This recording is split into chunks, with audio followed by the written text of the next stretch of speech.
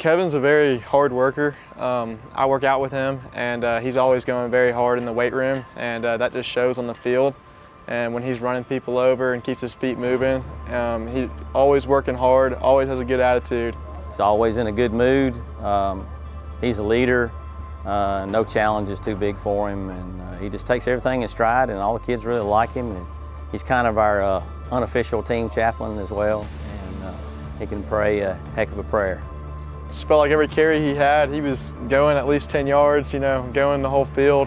It helped us out tremendously. He's a very hard runner. I mean, going into it was a 2-hour bus ride to get there, so that was a lot of time to think, just thinking through the game, thinking about every play, every snap, and what to do. A lot of nervousness going into the first game of the year. Been a while since we've gotten to really strap up and go full speed, especially so far this year, so thankful for that, but pretty excited as well. I mean, had a little bit of butterflies, but that first snap, all of them are gone.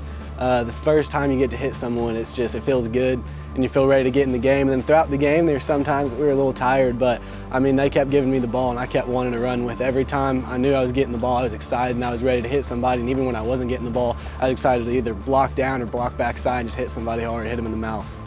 Well, it's pretty neat to watch the reaction of the players, because he's a very likable kid, and he's a good leader for us. And offensive line did an awesome job, and it wasn't just them, it was the backs blocking as well. They blocked a lot better than they did the week before, and we just really improved overall offensive line and backs blocking, and Kevin ran some really good tracks. How much trust do you have with your line to open those holes through? 100%. I trust my line completely and fully. One of the things we do in practice, they make me close my eyes when I run, so I have to trust my linemen, and I do every single time. I would run with my eyes closed on a Friday night because I trust my line. They're going to make the hole where it should be every single time. Yeah, we've been playing with each other for a long time.